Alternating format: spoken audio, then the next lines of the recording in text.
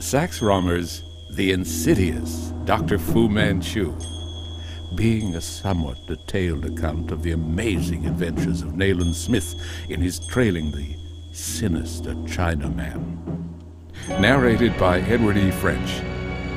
Chapter 28. Of all that we had hoped for in our pursuit of Fu Manchu, how little we had accomplished. Excepting Karamani and her brother, who were victims and not creatures of the Chinese doctors, not one of the formidable group had fallen alive into our hands. Dreadful crimes had marked Fu Manchu's passage through the land. Not one half of the truth, and nothing of the later developments, had been made public. Nayland Smith's authority was sufficient to control the press. In the absence of such a veto, a veritable panic must have seized upon the entire country. For a monster, a thing more than humanly evil, existed in our midst. Always Fu Manchu's secret activities had centered about the great waterway. There was much of poetic justice in his end, for the Thames had claimed him, who so long had used the stream as a highway for the passage to and fro his secret forces. Gone now were the yellow men who had been the instruments of his evil will. Gone was the giant intellect which had controlled the complex murder machine. Karamani, whose beauty he had used as a lure, at last was free, and no more with her smile would tempt men to death, that her brother might live. Many there are, I doubt not, who will regard the Eastern girl with horror. I ask their forgiveness, in that I regarded her quite differently. No man, having seen her, could have condemned her unheard. Many, having looked into her lovely eyes, had they found there what I found, must have forgiven her almost any crime. That she valued human life but little was no matter for wonder. Her nationality, her history, furnished adequate excuse for an attitude not condonable in a European equally cultured. But indeed, let me confess that hers was a nature incomprehensible to me in some respects. The soul of Karamani was a closed book to my short-sighted Western eyes. But the body of Karamani was exquisite, her beauty of a kind that was a key to the most extravagant rhapsodies of Eastern poets. Her eyes held a challenge wholly oriental in its appeal. Her lips, even in repose, were a taunt. And herein East is West, and West is East. Finally, despite her lurid history, despite the scornful self-possession of which I knew her capable, she was an unprotected girl, in years, I believe, a mere child, whom fate had cast in my way. At her request we had booked passages for her brother and herself to Egypt. The boat sailed in 3 days. But Karamani's beautiful eyes were sad. Often I detected tears on the black lashes. Shall I endeavor to describe my own tumultuous, conflicting emotions? It would be useless, since I know it to be impossible. For in those dark eyes burned a fire I might not see. Those silken lashes veiled a message I dared not read. Nayland Smith was not blind to the facts of the complicated situation. I can truthfully assert that he was the only man of my acquaintance who, having come in contact with Karamani, had kept his head. We endeavored to divert her mind from the recent tragedies by a round of amusements.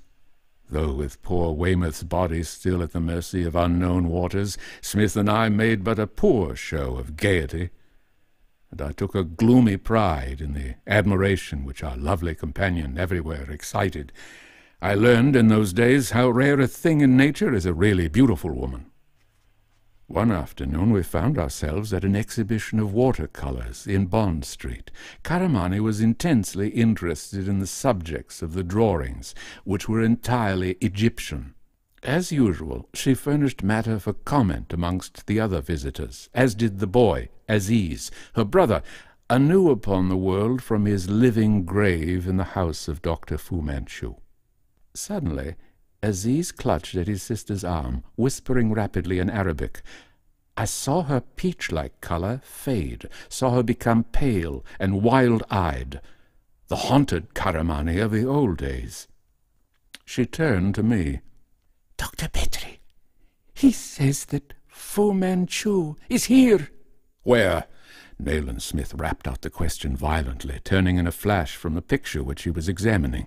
In this room, she whispered, glancing furtively, affrightedly about her. Something tells Aziz when he is near, and I too feel strangely afraid. Oh, can it be that he is not dead? She held my arm tightly. Her brother was searching the room with big velvet black eyes. I studied the faces of several visitors, and Smith was staring about him with the old alert look and tugging nervously at the lobe of his ear. The name of the giant foe of the white race instantaneously had strung him up to a pitch of supreme intensity. Our united scrutinies discovered no figure which could have been that of the Chinese doctor. Who could mistake that long, gaunt shape with the high, mummy-like shoulders and the indescribable gait which I can only liken to that of an awkward cat? Then, over the heads of a group of people who stood by the doorway, I saw Smith peering at someone who passed along the outer room. Stepping aside, I too obtained a glimpse of this person. As I saw him, he was a tall, old man, wearing a black Inverness coat and a rather shabby silk hat. He had long white hair and a patriarchal beard, wore smoked glasses, and walked slowly, leaning upon a stick. Smith's gaunt face paled. With a rapid glance at Karamani, he made off across the room. Could it be Dr. Fu Manchu?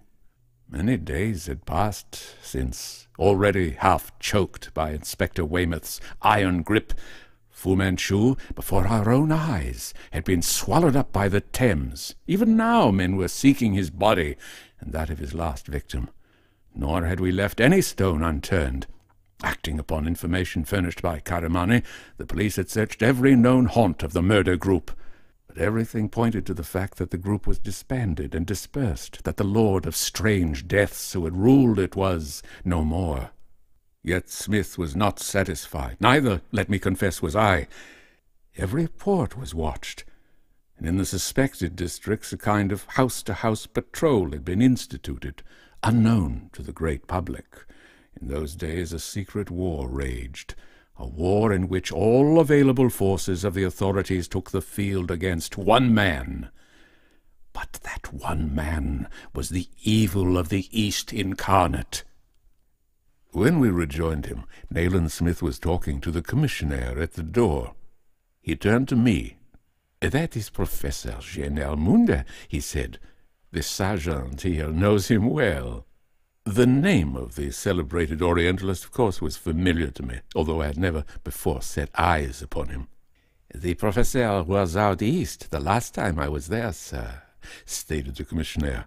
"I often used to see him, but he's an eccentric old gentleman.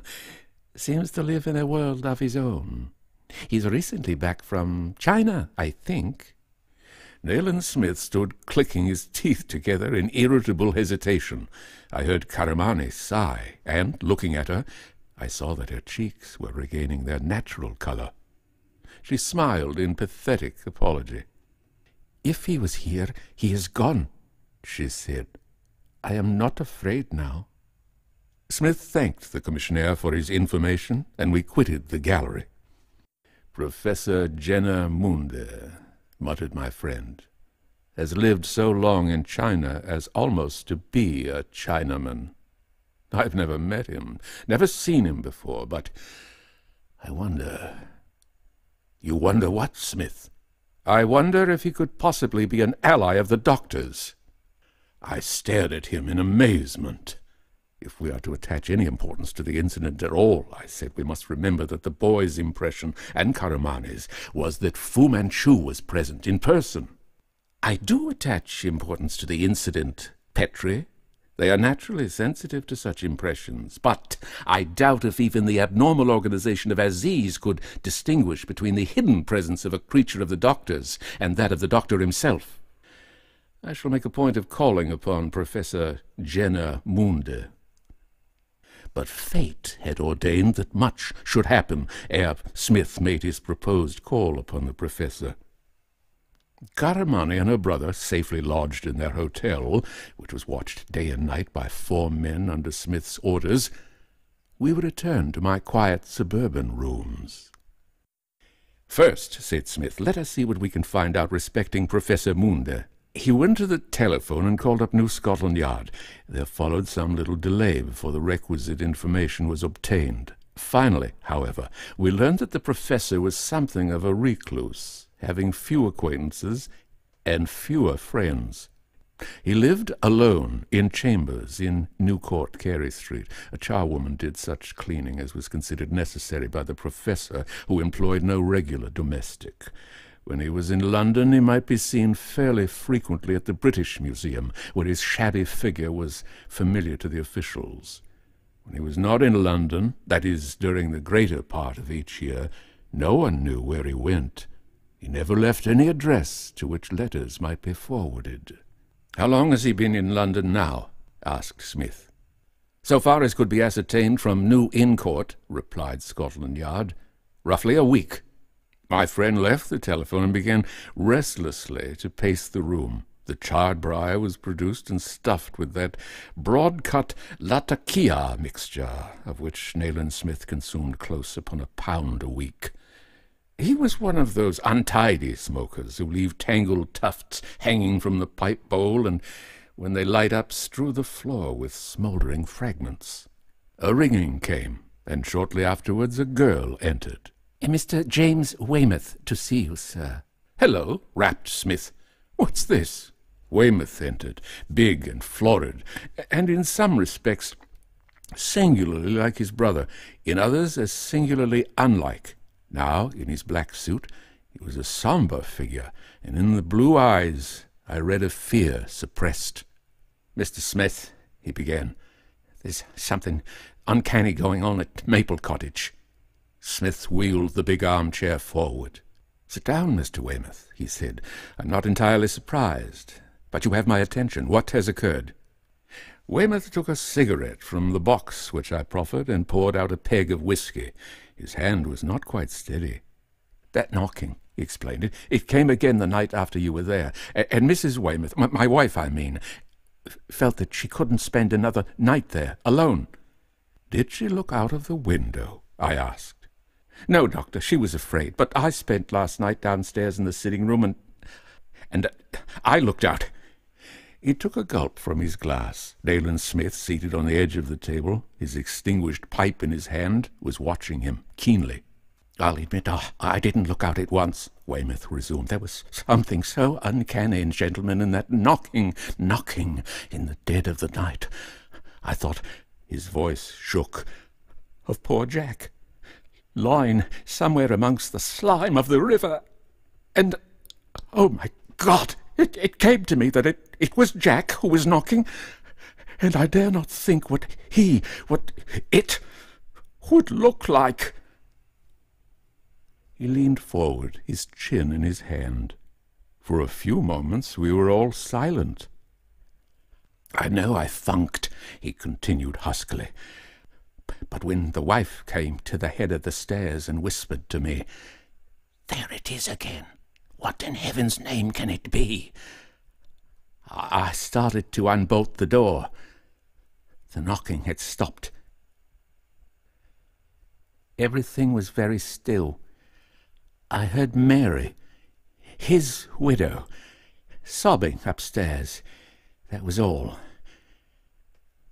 I opened the door, a little bit at a time." Pausing again, he cleared his throat and went on. "It was a bright night, and there was no one there. Not a soul. But somewhere down the lane, as I looked out into the porch, I heard the most awful groans. They got fainter and fainter. Then I could have sworn I heard someone laughing. My nerves cracked up after that, and I shut the door again." The narration of his weird experience revived something of the natural fear which it had occasioned. He raised his glass with an unsteady hand and drained it. Smith struck a match and relighted his pipe. He began to pace the room again. His eyes were literally on fire. "Would it be possible to get Mrs. Weymouth out of the house before tonight? Remove her to your place, for instance?" he asked abruptly. Weymouth looked up in surprise. "She seems to be in a very low state," he replied. He glanced at me. "Perhaps Dr. Petrie would give us an opinion." "I will come and see her," I said. "But what is your idea, Smith?" "I want to hear that knocking," he rapped. "But in what I may see fit to do, I must not be handicapped by the presence of a sick woman." "Her condition, at any rate, will admit of our administering an opiate," I suggested.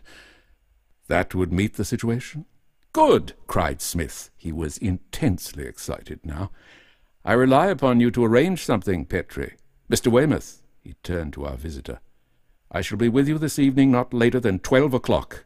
Weymouth appeared to be greatly relieved. I asked him to wait whilst I prepared a draught for the patient. When he was gone, "What do you think this knocking means, Smith?" I asked. He tapped out his pipe on the side of the grate and began with nervous energy to refill it again from the dilapidated pouch. "I dare not tell you what I hope, Petrie," he replied. "Nor what I fear,"